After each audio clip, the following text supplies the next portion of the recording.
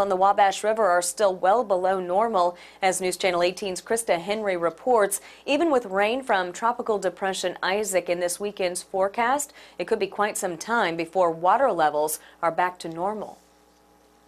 Large sandbars, exposed tree trunks, and rocky banks uncovered in the middle of the Wabash River, all after this summer's everlasting drought. The Wabash River is still pretty low. It's a little bit higher than what it used to be a couple weeks ago, but right now it's still low. In my 9 years, I haven't seen it this low. Conservation Officer Matt Tholen says water levels are the lowest he's seen in the 9 years he's been working with the DNR. And Tholen says it's going to take quite a bit more rain for water levels to get back up to normal. Normal levels would probably be up another 3 foot from where we're at right now. And then even then, during the summertime, it always goes down a little bit.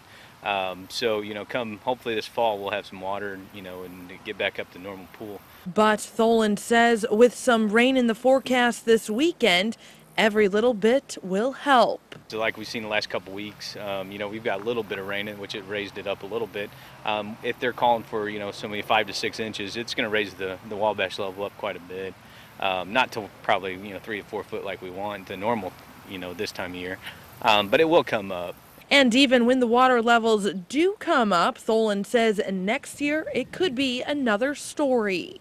Certain years we get, the drought, and this is the worst, like I said, seen it, and then other years we get flooding. So it just depends, and that's the best thing about a river